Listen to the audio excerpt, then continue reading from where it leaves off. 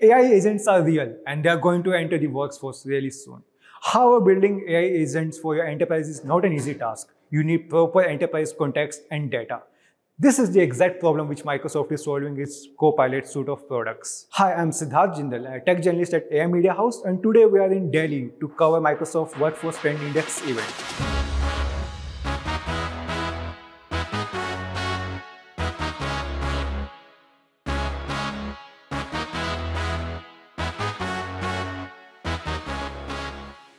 Puneet Chandok, President, India and South Asia, shared a very interesting insight with us. 93% of Indian leaders are confident that AI agents are going to enter the workforce within the next 12 to 18 months. Very soon, AI agents will be your digital teammates helping you in your daily tasks at your office, making you more productive. Stay with us throughout the entire video as we have an exclusive interview with Puneet Chandok for you guys.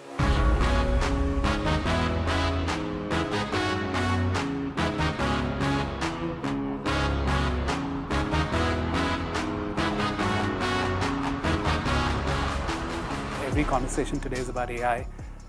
We're here today because we are at a remarkable moment in history. AI for the first time can reason, AI can now think, AI can solve problems, AI can be creative, as well as human beings and sometimes even better.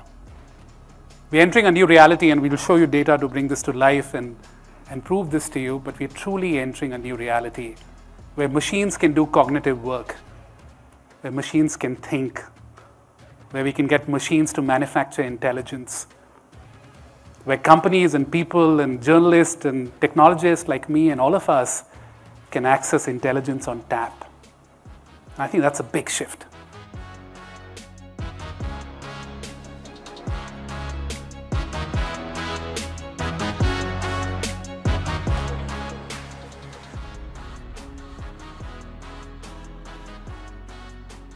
Hi Puneet, good to have you. Pleasure to be here, man. Thank you for doing it. Yeah.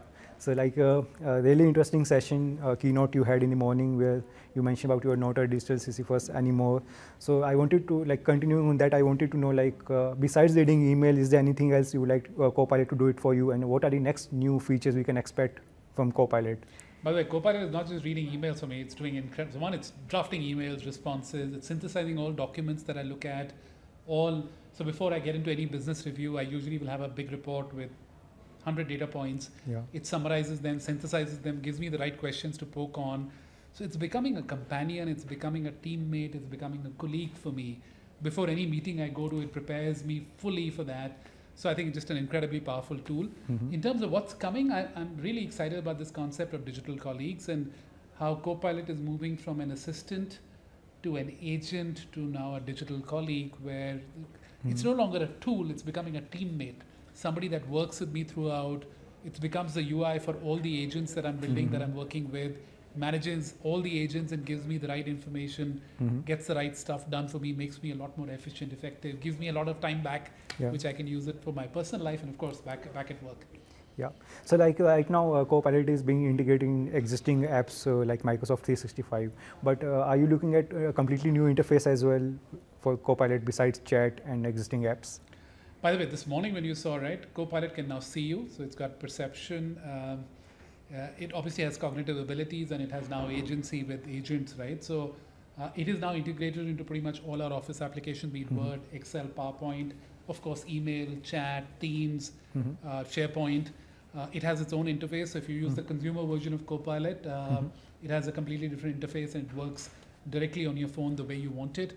And now with vision and perception coming in, if Copilot can see everything that you can see, the amount of intelligence that you can get out of it, it will be at a completely different level. It will genuinely be like, rather than you and I sitting together, it will be Copilot sitting on the third chair, looking at the camera, looking at the environment, and giving us context and intelligence. I think that's something that I'm excited about. Yeah, and also you mentioned about as compared to global countries, other countries, India is moving fast and they're adopting AI agents quickly than any other country. What can be the reason for that? If you have any particular insight, why India is ahead of other countries? First, I'm super glad India is ahead. India needs to be even more ahead, and we're not just following this AI revolution, we're setting the pace for it across all parameters. If you look at the WTI report, right?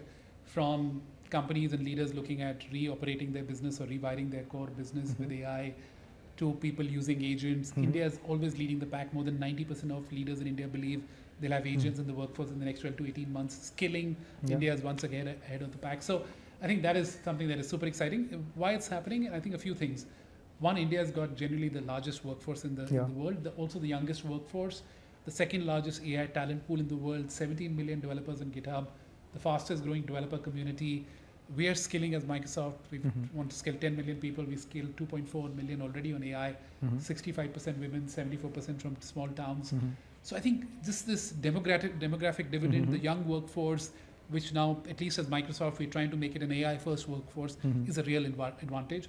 Second is this digital infrastructure, digital roadways, as I call it, which is, of course, Aadhaar and UPI and ONDC and all the work that's happening around digital. And then third is this ecosystem that's come together in India beautifully with 100,000 startups, 100 new startups every day, multinationals building, global capability centers for the world. So all three things together, the youngest and the second largest AI population, digital infrastructure, and the ecosystem of startups and multinationals and global capability centers coming together, I think that is really putting India ahead, and we'll continue to march on.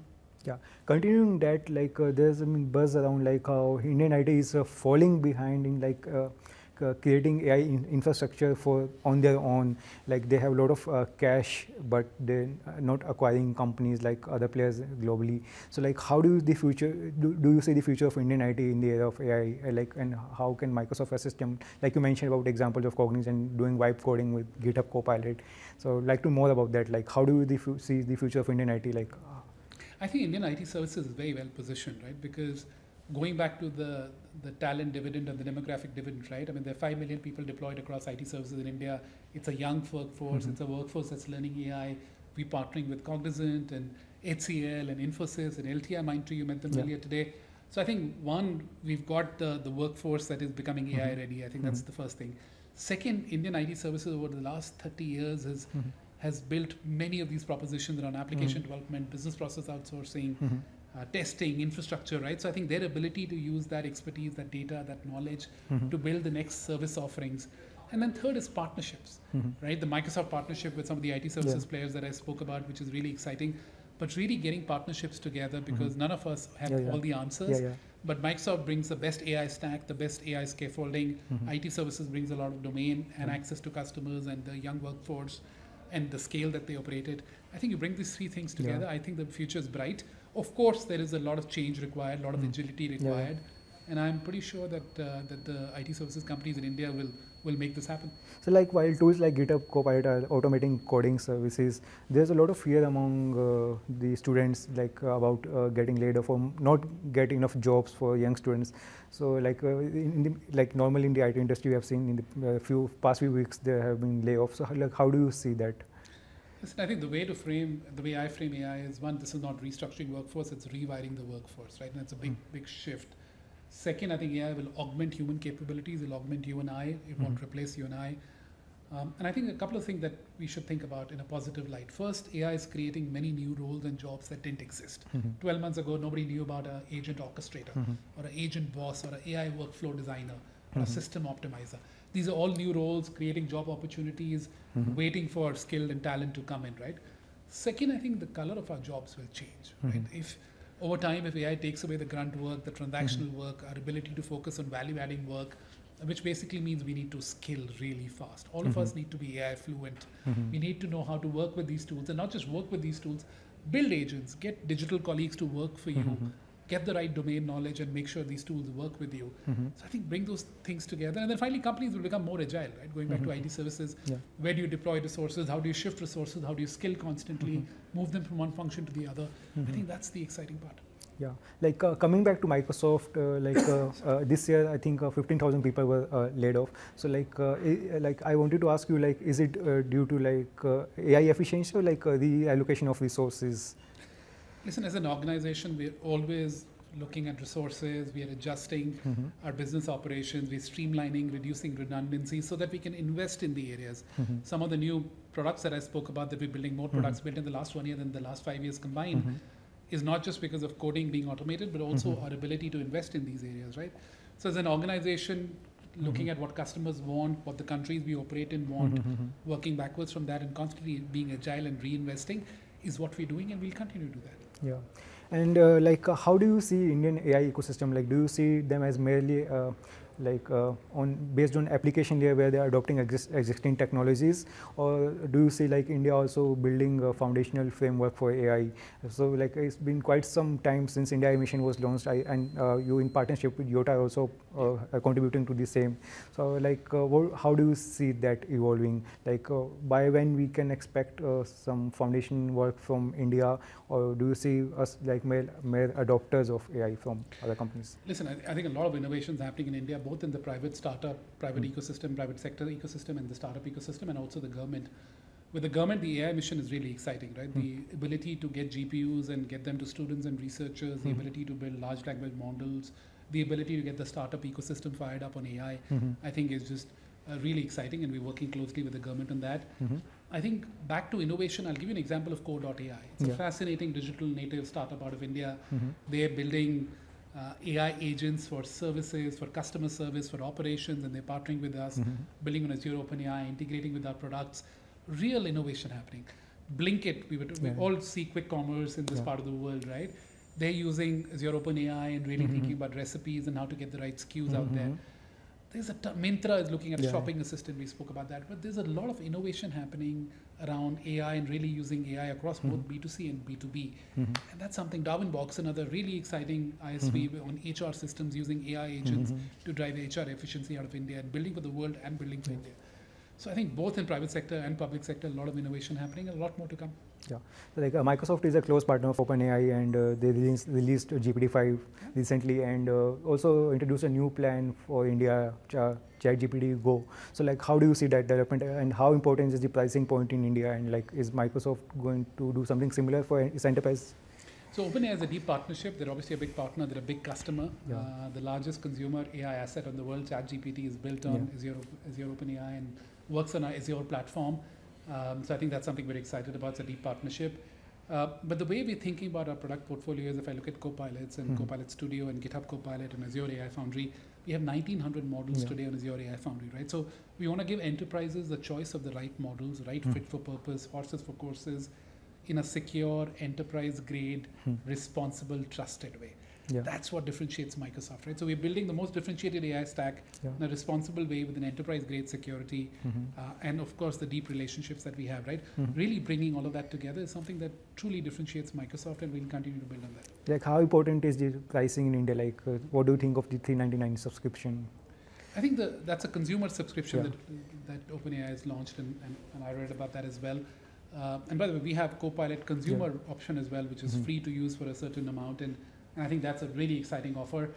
For enterprises, I think the enterprises want something which is contextual to the enterprise, which has the enterprise context and knowledge. For example, I need a Copilot which has access to my Microsoft 365 graph, my email, my chats, my SharePoint, my calendar, my meetings, my documents, because then the advice and input and intelligence I get is so much more contextual.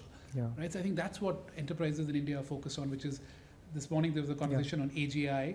I think there's a real conversation on EGI, which is enterprise-grade intelligence, right? Which is, can we really get enterprises to bring all the intelligence within the organization on tap for every employee in the organization? And that's what Microsoft is doing. So like, focusing on enterprise general intelligence, like for the first time, I think during the recent earnings call, Satya also revealed Azure's earnings, annual revenue of 75 billion. So like I wanted to ask you, like as Azure is a very important cloud player, so like how is it performing in India, and like what's the contribution from India to Azure? So globally, I think if you heard the earnings, we spoke about 33% growth in Azure, which is just fascinating and exciting. We don't disclose local India country numbers. But what I can tell you is, overall, India is a super exciting market. We're investing and committing in India like never before. We'll continue to do it. It's a fast-growing market. If I just look at Copilots, by the way, going back to AI, 10x growth in the last 6 months, and we're seeing continued momentum. Azure OpenAI, continued momentum, and a lot more innovation and excitement. So we're excited about the country, as always. And like, how's the 3 billion investment shaping up as announced earlier? And like, can you like break down like how much is going where, and and what about that? I think 10 million training by 2030. Yes. And how's that? So we announced 2 commitments when Satya was here. First was a $3 billion investment over 2 years in both cloud and AI infrastructure for India. And that's on track, and we're investing as we had planned. And then second was skilling, and we had said we will train 10 million Indians on AI by 2030.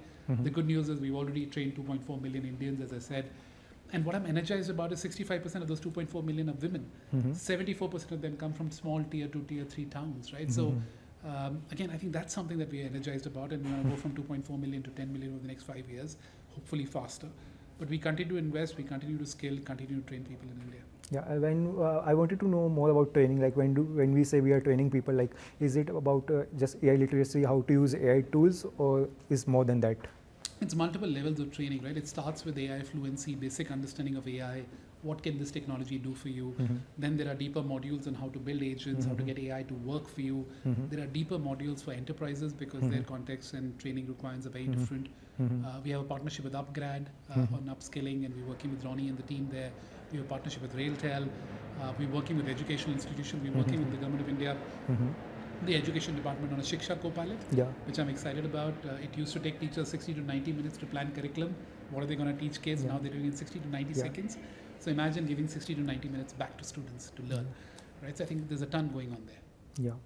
So like everyone knows like how AI tools are our partner in everything, like thought partner you mentioned, and they're partner in everything. But there are several reports which says that big tech companies are bringing back in-person interviews because the students are using it to cheat during interviews. So wanted to ask, like, is Microsoft also planning to do the same? Like are we moving in towards in-person interviews or AI-assisted interviews for hiring? We do a combination of both, right? And I think going back to AI augmenting, not replacing, AI helping you in the process with the human in the loop always is something that we genuinely believe in. So I think our recruitment processes, our hiring processes, our HR processes are using AI where required to complement and augment capabilities, but always keeping human in the loop. Yeah, like then the one who's applying for interview, can they use AI or they cannot use AI? In terms of? Like doing hiring, like if I am applying for Microsoft, can I use AI during the hiring process, during interviews maybe? Why not? Because I think going back to AI fluency, right? You need a workforce that is fluent in AI, that knows how to work with the tools, build these new agents. So in fact, every time I'm looking at hiring and interviewing people, I go really deep into the AI skills that they bring to the table, right? Because that's what you need. So absolutely, I think that's a skill for the future. So like not fully in-person interviews as of now? I think it's a combination. We're using AI as part of all our processes, including hiring. Okay. And always with the human in the loop. Okay. So like with AI also being our digital teammates, and I read that Microsoft is also implementing return to policy where employees have to come 3 days of office. So I wanted to understand, like, what do you, like with AI already there, why do employees need to come back to office? Like, what's the mindset behind return to office policy? Listen, I'm not very current on, and I think we can do a deeper discussion on the policy if you want, but I think going back to just, I think driving innovation and this human agent interface now where humans and agents operate together. And I think that's where real innovation will happen, right? So I think that's what we're focused on, and that's what we're working on. So, and I wanted to understand, like, besides cloud, we also have like local LLMs on Copilot devices. So, like, what are the use cases of AI on device which you are currently very excited about? So, by the way, going back to your earlier question around where's India innovating on the application layer, with the infrastructure layer, or the LLMs, companies like Sarvam, which is also a deep partner of ours, are doing lots of interesting work around fine-tuning these models for the Indian context, Indian languages, reducing the pricing as you spoke about, and they're working with several institutions on really bringing these models in the Indian context, and we're partnering with them. And then I think just from a pricing perspective as well, right, partnering with people like Sarvam and others to really make sure that the context of India is not lost and we bring the right service at the right price point for the customers is what we focused on. Okay. Okay. So I think that's it. Thank you so much for your time. It was really nice to have. Such a pleasure, Siddharth. Lovely meeting you. Thank you for being here and thank you for the time today. Appreciate it. Super.